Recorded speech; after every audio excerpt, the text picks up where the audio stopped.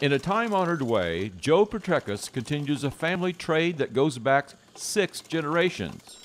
He's a bootmaker on the town square of Camdenton. I guess 36 years now. He traces his family business back to England, and his business gets business from London, the owner of Harrods.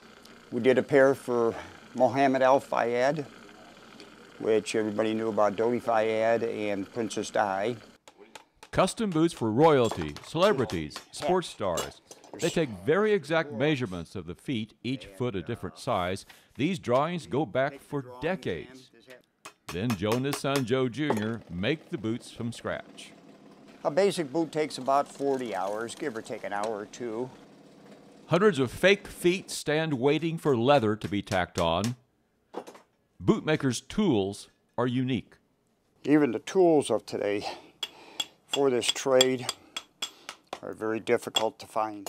Their skills turn pieces of leather into boots, one at a time. But as we can see, the boot is starting to take on its shape.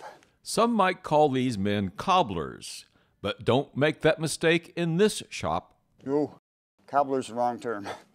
They're bootmakers here. We've seen some cobblers in our times. But I take it you're not too fond of cobblers. No. This is the art of fine bootmaking. Everything that you see, different color-wise, are different pieces of leather that are actually put together to give you the image of what you see of the final product.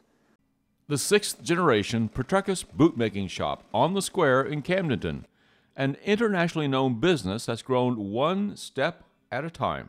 I don't boast or brag, but I'm proud of what we've been able to do.